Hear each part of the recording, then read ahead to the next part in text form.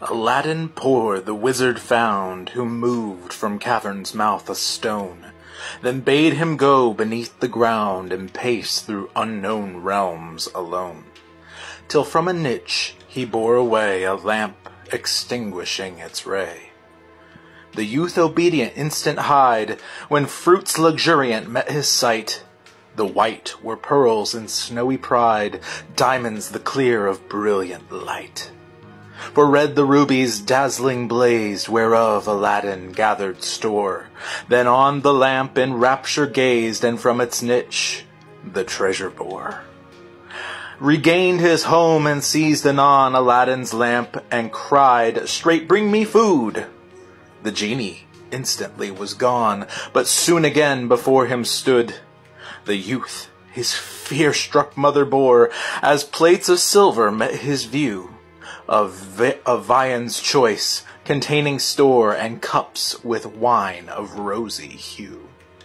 Aladdin next by chance descried the Sultan's daughter, witching fair. Love's high control was not denied, he sought to gain the beauty rare.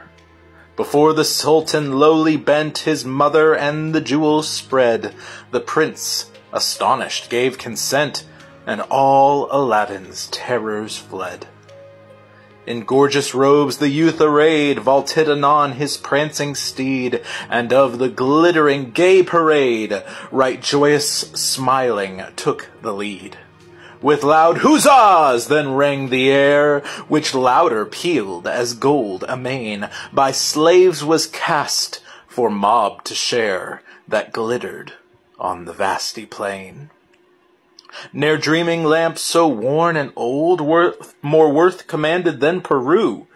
Our princess bartered wealth untold for the magician's lamp quite new. So when this change the eunuch made, in scorn the rabble 'gan to shout. Beholding such a silly trade, they deemed the wizard fool and lout. O'erwhelmed with grief, Aladdin prayed once more the genie life would spare, beseeching he might be conveyed where late had stood his palace fair. Then swift as thought the spirit bore the youth through airy realms above, who lighted safe on Afric's shore and gained the chamber of his love. His foe, the poison quaffed and fell, a writhing form the wizard lay. Aladdin knew how worked the spell, and tore from vest the lamps his prey. The princess, with a panting heart, flew to receive affection's kiss.